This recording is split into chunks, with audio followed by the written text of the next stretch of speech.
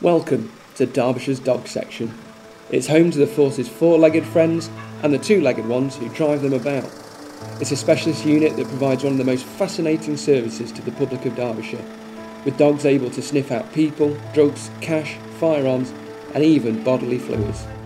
It's also one of the most unique jobs going, and for the handlers such as PC Rachel Swift, they wouldn't have it any other way. I can't think of a better job in this force. I love it. I absolutely adore it. My office is the entire area of Derbyshire. I get to meet lots of people. I get to meet the weird, the wonderful, and that's just my colleagues. I absolutely enjoy it. I love working with my dogs. There are some downsides, of which, things like having to go out in the middle of the night, absolutely soaking wet, searching for somebody when traffic pull the window down about that much and say, yeah, I think they went over that way. And you're there with the wind, the rain, and you're going, yeah, I'm going to go and come back, and I look like I've been dragged through a hedge backwards, because I probably have been, by the dog. And then there's the advantages when you get something and you find someone and you're able to take that person back, and the family are really pleased because they've got the person back and they're happy. And then obviously there's the searching side of it, when I work with my little dog, Sandi. Loads of jobs with her, loads of really good jobs. And again, meeting lots of people, helping officers to find stuff that sometimes just don't, we know it's here, but we can't find it. The nose knows. There are 27 noses in the Derbyshire unit, ranging from general purpose to specialist search dogs.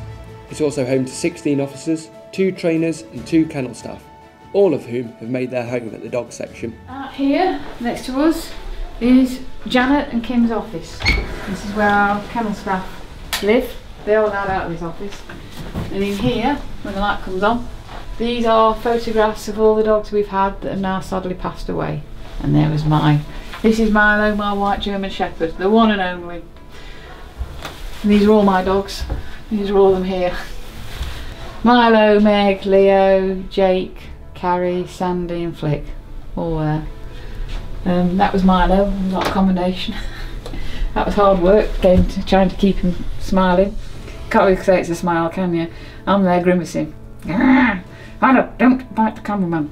When you first get your dog, it's that initial, I don't want to break it, I don't want to destroy it, and then what am I going to do? And then you get used to the dog gets used to you, and because you do everything for your dog, you walk it, you groom it, you feed it, you do everything, the dog comes to rely on you, but then you rely on your dog, and the dog's there to back me up at jobs, the dog's there to protect me. It just becomes, you become part, it's just like you're a unit. I don't, when my dog van's empty, when I've dropped my dogs off, when I've taken it back somewhere, I don't feel the same. I feel like I've left half my capability. It's gone, and it hurts when something happens to them, when they get injured, or when they fall ill, or eventually when time takes them. It hurts. A little part of your heart goes. Hoping. Again. This year I lost my little search dog Meg. She was 16, and unfortunately I had to make the decision for her to put to sleep because she was getting too much for her and she was struggling, and she was determined right up to the last end that she was walking into the vets, and she was doing it in her time. So, and she passed away in my arms, and a little bit of my heart went with her. So it's there. The bond between the officers and their dogs is forged early, when both are put through their paces on an intense handler's course. But it's when they are finally paired up for good and heading out across the county that both parties really get to know who is at the other end of the lead. One of Rachel's last duties before retirement is a night shift. She's the handler for the northern half of Derbyshire, with a counterpart patrolling the south, and it doesn't take long for the first call to come in. In a village near Alfreton, a group of would-be caravan thieves have dumped their stolen vehicle in a tight cul-de-sac and then fled into the darkness of nearby fields. That's where Rachel and her German Shepherd Carrie join the hunt.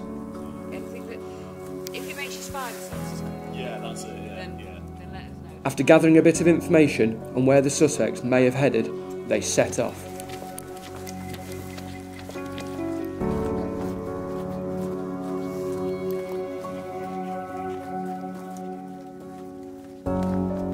The search leads them to a used car lot, but then comes a frustrating dead end.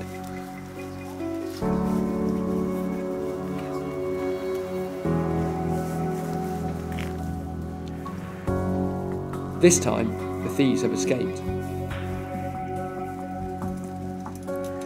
Carrie and Rachel head back to the van, and after helping out with the recovery of the stolen caravan, return to their patrol.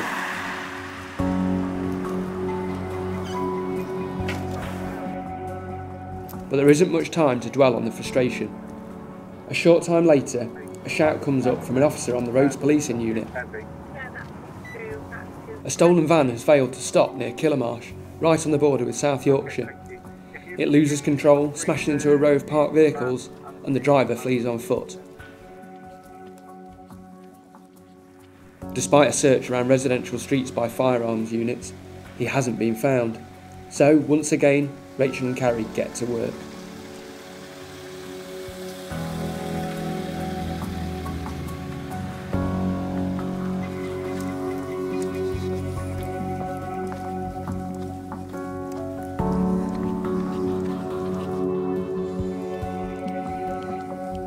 But the driver slips the net and disappears off into the night.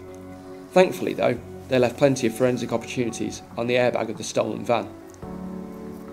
Unfortunately, they got away, but that's not for the one to try it. Sometimes the circumstances are just up against us. You've got the distance to get there.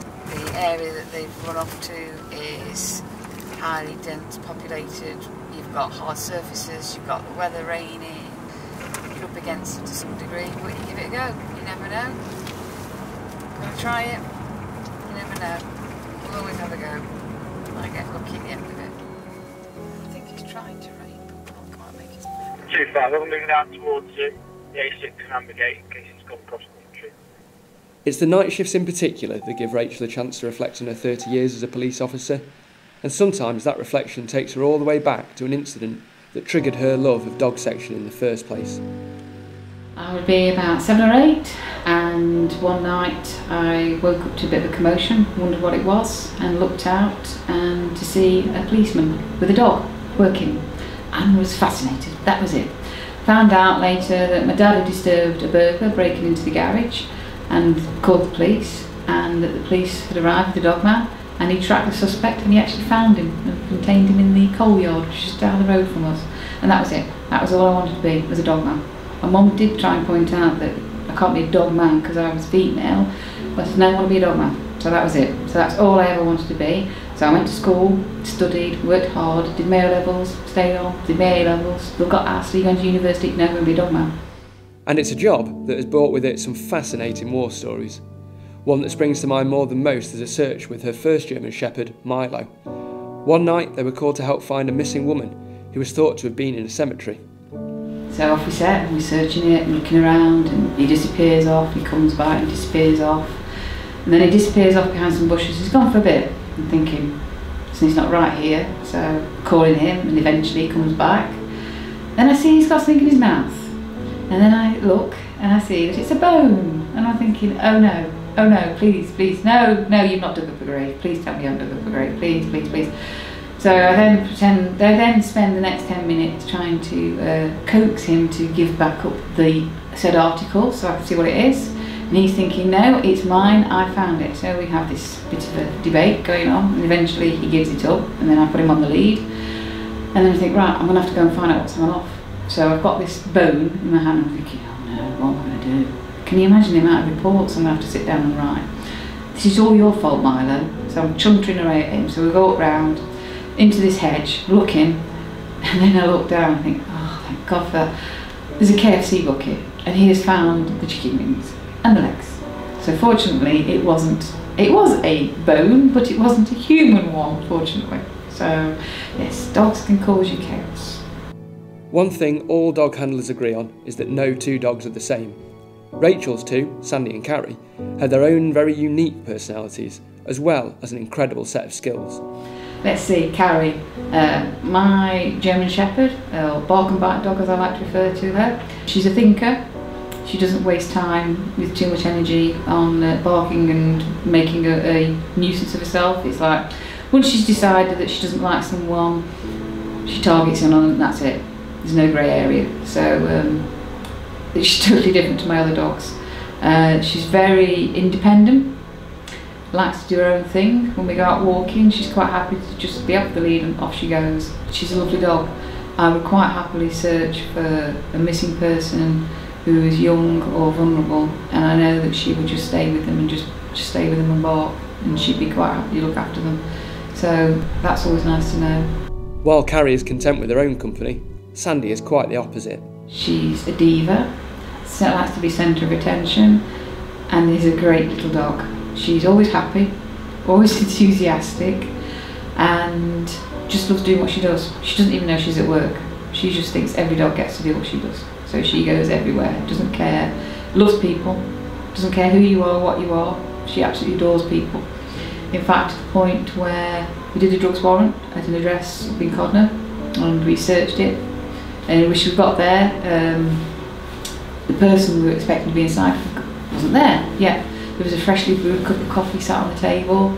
We couldn't find this person, so we started the search. We're searching, we searched one bedroom, and she found some white powder, etc. So noted that. We then started to search the second bedroom, and she decided to go under the bed, which is normal. But she was under the bed for a long time, so I thought, oh, she's stuck. No, she hadn't got stuck. What Sandi had done was she was under the bed, and she was now sniffing and licking what turned out to be the arm of the guy who was supposedly not in the address. So Sandi had now not just become a search dog for drugs, cash and firearms, she was now finding people.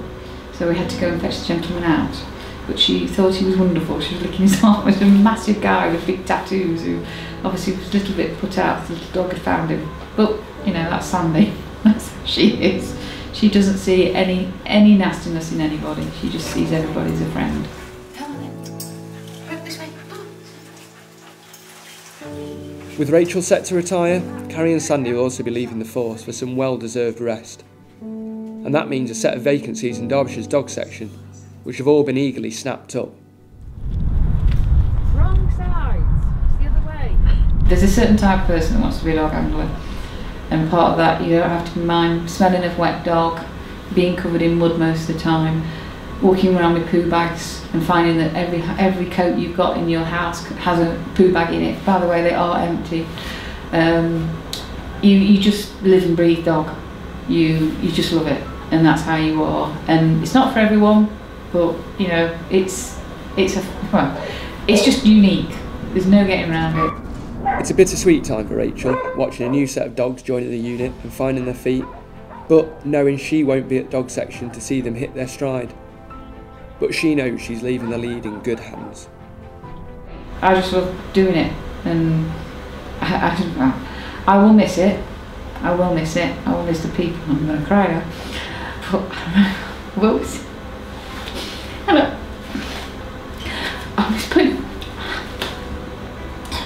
I miss being part of the big family that is Derbyshire. Sorry, I'm going to cry. Oh dear. No, I'm fine. I compose myself. So yeah, and what more can I say? I've just done short of 30 years of being part of Derbyshire, so it will be a big wrench. But I'm glad that there's some new people to take over from me, and they'll do a fantastic job. And I'm going to cry.